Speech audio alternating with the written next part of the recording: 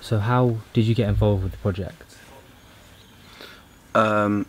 So I did Ben and Chris's graduation project about a year or so ago, called Slide Down South, and so we'd already had a working relationship, and also we did another short called Humankind, which was a sci-fi, and I was, or am still, at drama school currently, and I had a few emails and a few phone call conversations with him about getting involved with it.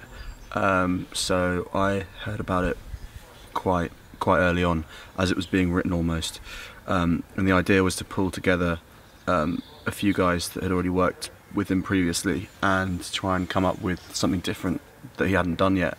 So this is that project. Awesome. And how is it working with the director Ben? It's brilliant. He has a flexibility. He's a bit like Putty in some senses, that he's ready to come on set and sort of work with whatever ideas that people have as actors, as crew members. From day one, he kind of set out the idea, the sense that this is extremely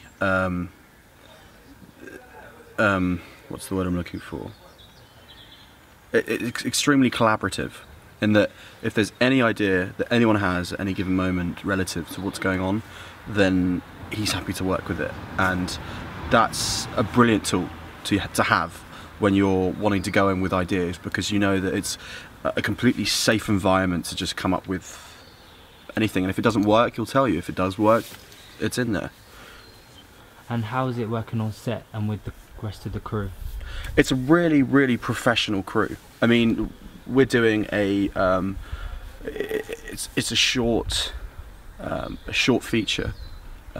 It's not through any university.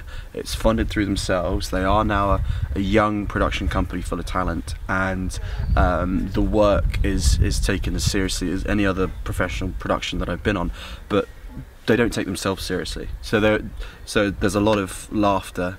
There is humour when it's necessary, and respect for the actors and the work when it's needed. So it's a good balance, and they're really learning a lot. And so am I whilst working with them. And how have you prepared for this role?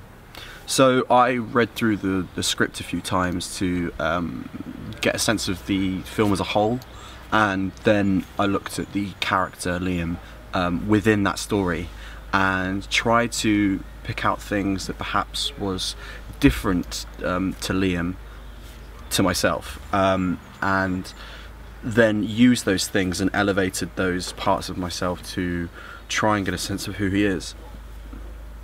Stuff like the physicality, or the way in which he would interact or react to things that I myself may not do in the same respect. And so really try to pull myself away from Liam to really understand how he works and how he functions differently to me. So I did a few bits, a few weird little things, physical things, and yeah.